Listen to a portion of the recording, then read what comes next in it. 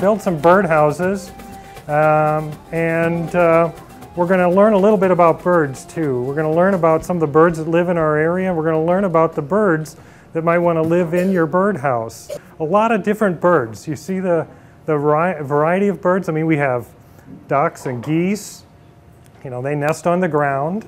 And we have other birds that like to nest in crooks of trees, like robins. But there's other birds that like to nest in hollow trees and in hollow protected places.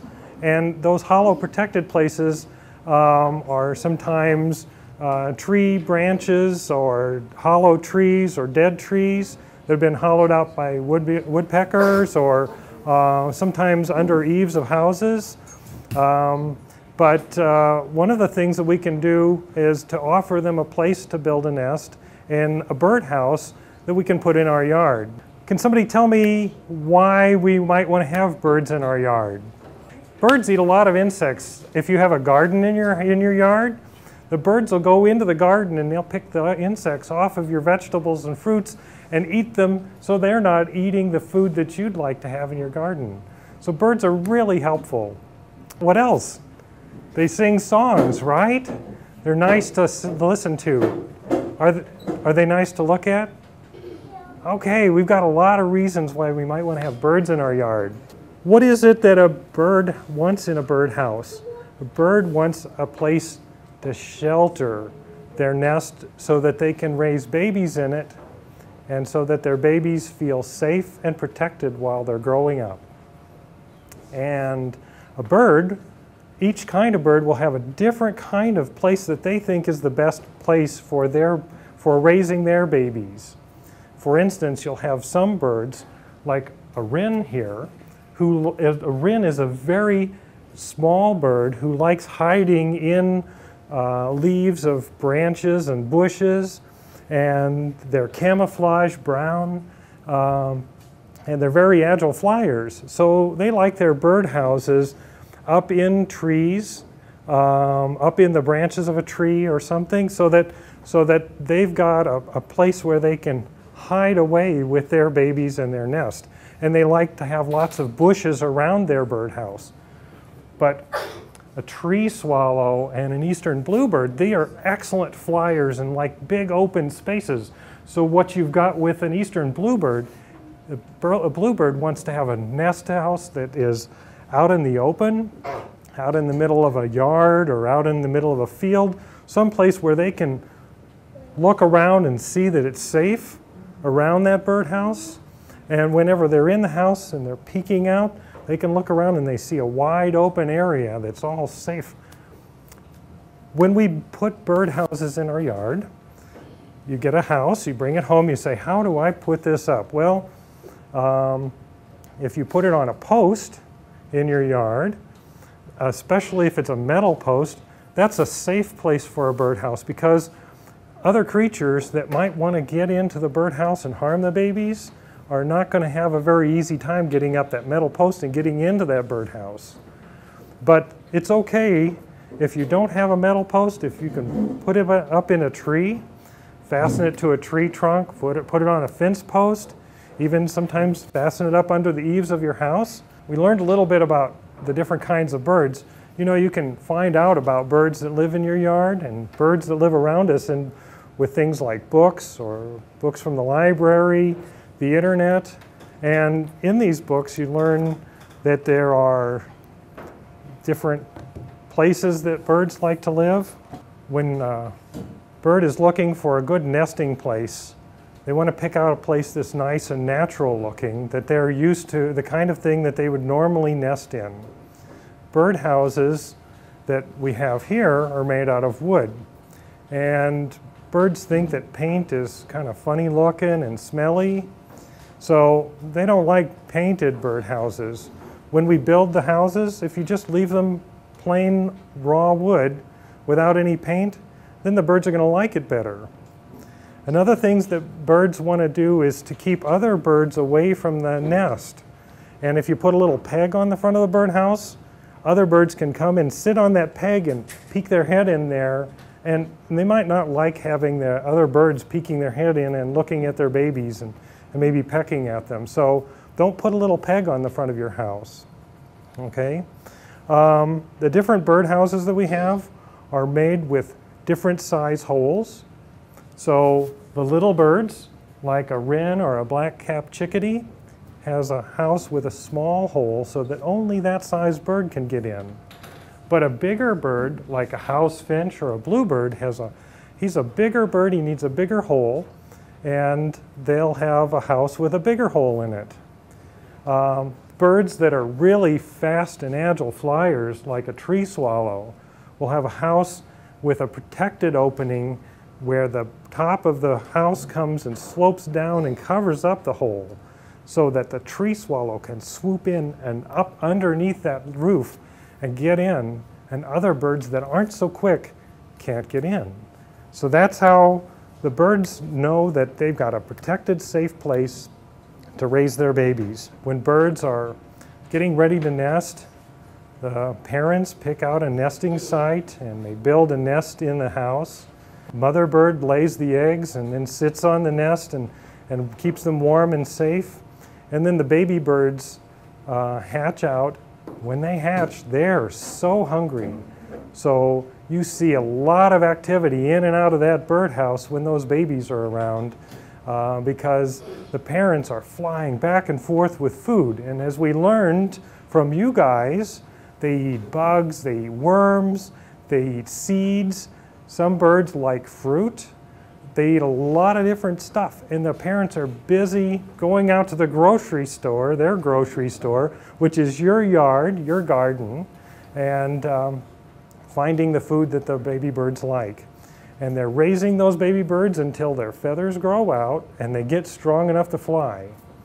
And once the baby birds are strong enough to fly, they get ready to leave the nest and they'll learn to fly. They'll hop out of the birdhouse and the parents will teach them to fly. You might see them in your yard on the ground and the parents hovering over to make sure they're okay, and they're learning to fly. And it's not very long.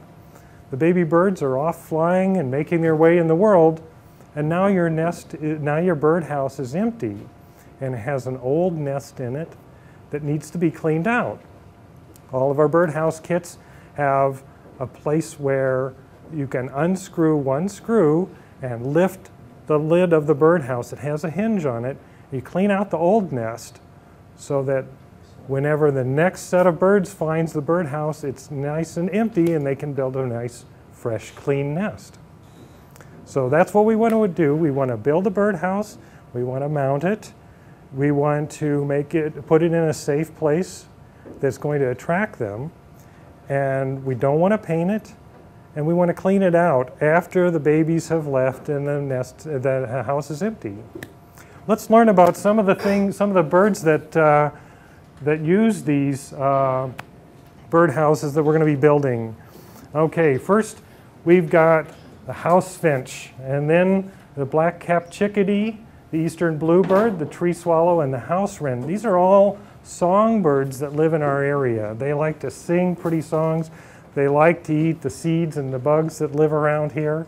So you'll see them sometimes out in a forest preserve or in your yard or tree. And we are hoping to attract them to our yard with a birdhouse. Jeff? Okay, house finch. That's this guy up here. He's about the size of sparrow. Looks a lot like a sparrow, except the male has a bright red crest on the top of his head and chin right under here. And house finches like to eat fruit. They also eat bugs. They are known as papaya birds in Hawaii because they like to go and eat the papaya in Hawaii. So they'll raise a couple of young, and the baby birds from a house finch nest will try to fly right away before they even have their feathers all the way out. And they'll get down out of the nest and run around on the ground and try to flap their wings. About the next slide, Anita, can you tell us what a house finch might sound like? Here's the house finch song.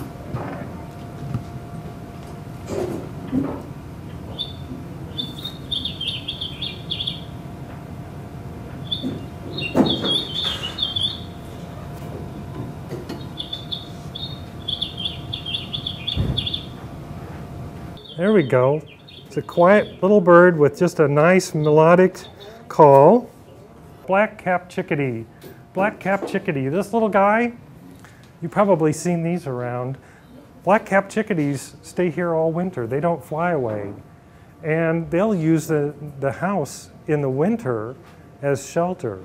So that's one of the few birds that don't leave the area and fly south for the for warmer weather when it turns cold here. A chickadee is a happy little bird. It hops around quickly from branch to branch. It's a bird that has a really good memory. It knows that it's going to be around here later in the year, and so when the food is plentiful, it collects food and hides it in hiding places, and then they'll go back later when there's less food and find those hiding places and eat that food.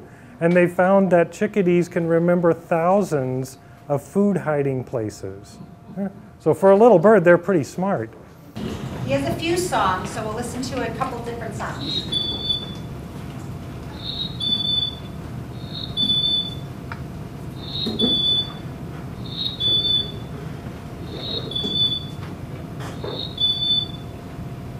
That's the whistle, Phoebe.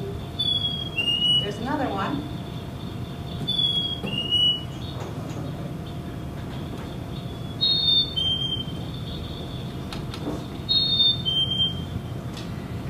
And then what they're best known for is their name.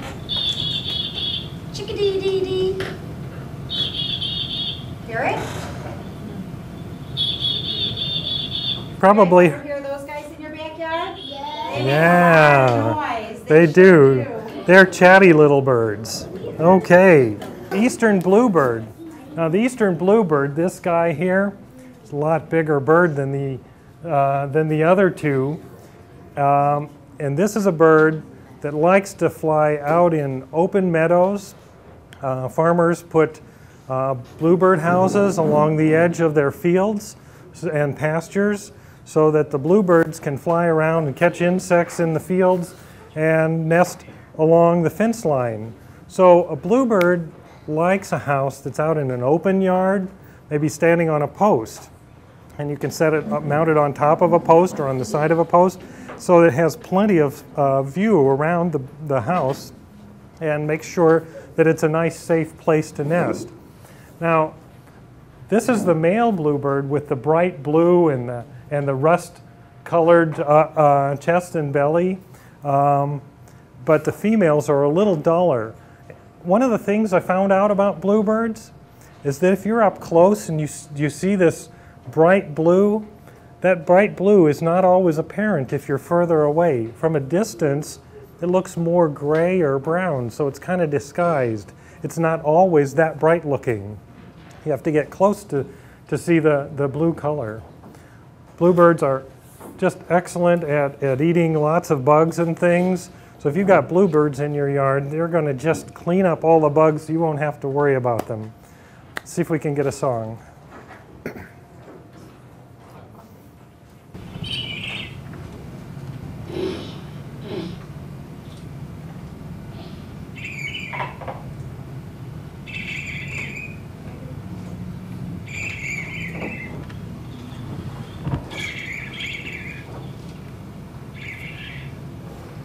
Tree swallow. Okay, a tree swallow is it's one of the swallows or swift families. It's a very fast flyer, very agile, can do a lot of acrobatic moves, likes to live near a pond or a stream or some kind of a creek. They like that. If you have something like that near your yard, they'll be happy. They're the fast flying bird that likes hollow trees, and the birdhouse that we have for a tree swallow has the roof tilted down over the opening so that the fast and quick bird can fly up into the house and other birds can't get into that house. So let's see what they sound like.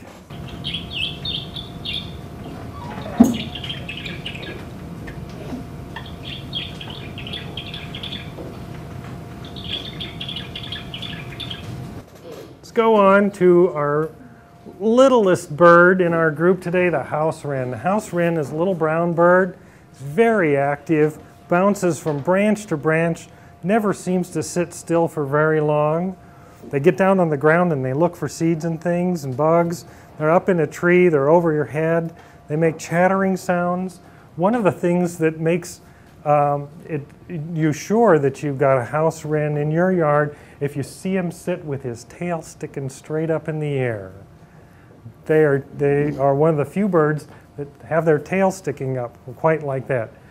Their houses are small, and they like protected underbrush and bushes and things around their house. They're one of the few birds that like to nest in a house that's hung below a tree branch and swinging.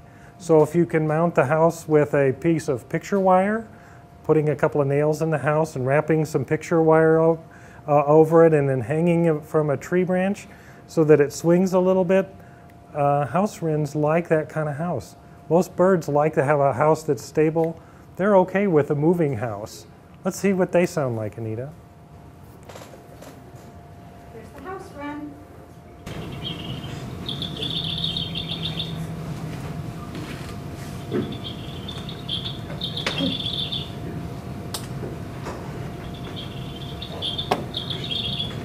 Not as loud as the other birds, but if you're real quiet, you'll hear them in your backyard in a bush, all talking together. They're one of the busiest bird eaters. They'll eat practically their whole weight in insects in the course of a day. So if you can get a house wren to come to your house, you won't have bugs in your garden. You won't have bugs anywhere. They just clean them up. Okay, so guys, let's get to building. Yeah.